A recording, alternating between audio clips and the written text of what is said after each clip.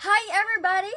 This is Teacher Jen again. So for today's video, we will discuss about on how to solve a word problem applying the polyas method. So I want to see your hands if you are familiar with the words polyas method. Okay, I love that majority of the class are familiar with the polyas method. So the question is, what comes in your mind when you hear the word polyas method? Polya's prescription for solving problems consists of 4 steps that use the 3 R's of problem solving: request, response, result, and a verification of the result. Polyas method has 4 steps. Step 1. Understand the problem. Step 2. Devise a plan or translate. Step 3. Carry out the plan or solve. Step 4. Look back or check and interpret. To sum it all, Polya created his famous 4-step process for problem solving, which is used all over to aid people in problem solving. The following are the steps: understand the problem, devise a plan, carry out the plan, look back.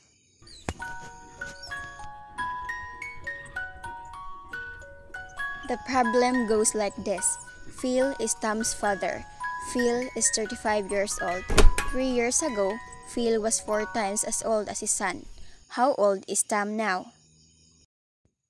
By applying the Polya's first method, it is to understand the problem. Therefore, we'll let T as the age of Tom 3 years ago. Step 2. It deals about devise a plan or translate. So we need to make an equation that symbolizes their age 3 years ago. So T minus 3 is Tom age 3 years ago. 4 times the quantity of T minus 3 is Phil age 3 years ago. And the last one, 32, is the exact age of Phil 3 years ago. Our third step in Polya's method is to carry out the plan or solve.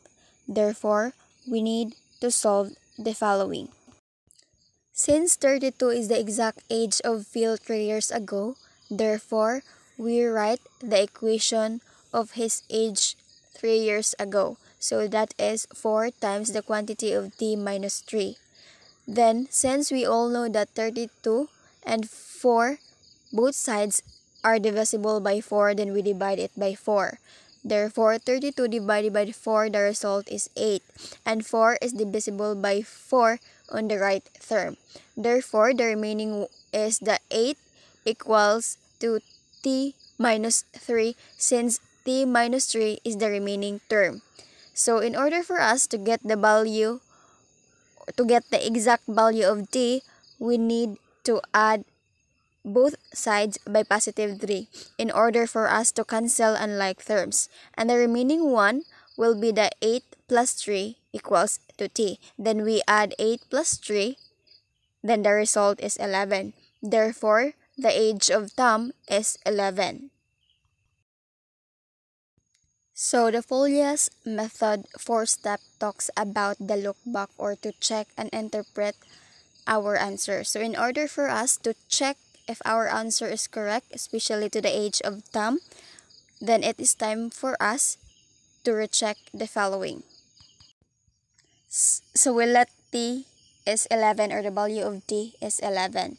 Then we substitute T to the Phil age equation 3 years ago. Then 32 equals 4.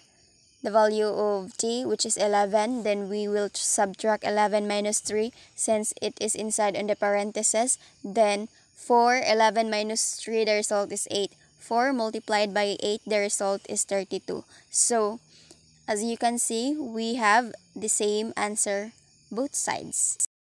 Our answer is correct, and we can conclude that the age of Tom is 11. Before I end my discussion today, I want you to leave this one.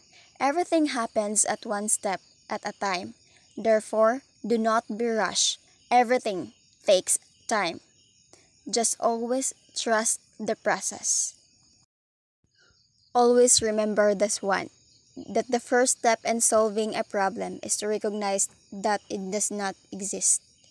Once again, this is Teacher Jen saying that if you are new to my channel, just don't forget to leave a like, share, subscribe, and of course, press the notification bell for more updates for my upcoming videos. Goodbye! Thank you for watching!